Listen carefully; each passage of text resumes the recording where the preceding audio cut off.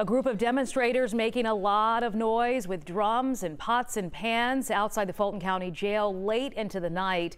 They're demanding the release of a woman accused of setting fire to that Wendy's where Rayshard Brooks was killed. Natalie White arrested yesterday, the same day Brooks was laid to rest. Nick Sturdivant is live outside the Fulton County Jail for this morning. Nick, she's expected to face a judge today. Natalie White? Yes, she's expected to make her first appearance at noon later today.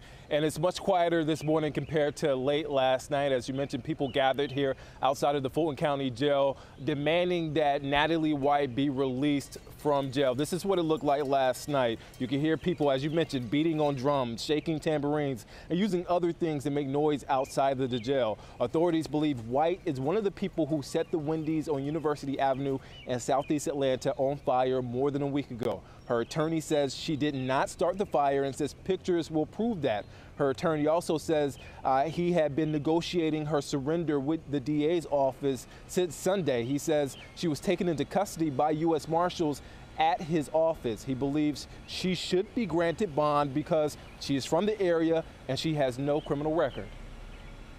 When you look at it, I think she's clearly going to get bond, and I think the only fair thing to do is to give her signature bond.